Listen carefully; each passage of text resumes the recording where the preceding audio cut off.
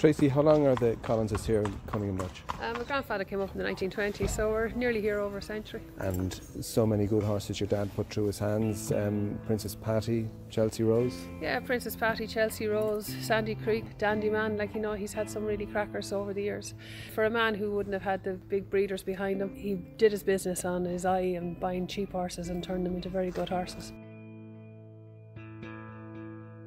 Our main facility here is Maddinstown. The beauty of the Curragh is that you have the whole of the Curragh training grounds, which starts with Maddinstown, Step Aside, Ballymanny, Little Curragh, Flat Rat, Welch's Hill, Schooling Ground and big deep breadths, 2,000 acres of maintained grass gallops and 3,000 acres of grass gallops that you can go anywhere you want. So that is what is the Curragh training grounds, which is a phenomenal facility. Over the last 12 months I've just gotten to know the work that Pat Kelly does and the work that the groundsmen do around here.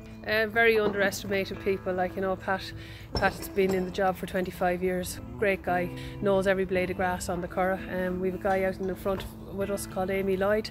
Amy's 65 this year. He grew up putting in the grass, looking after the place. He knows every blade in Maddinstown that ever was. Anybody needs to know anything about it. I think they employ over 25 people. It's just purely to look after the gallops and the grasses, and we're very fortunate to have the facility. And it's a wonderful sight to see and a great sound to see horses working on the grass. It's just unbelievable, it's magic. You can feel it in the ground and the sound of the hooves, horses going by. It's a very electric experience and something that I'm very privileged to see every day.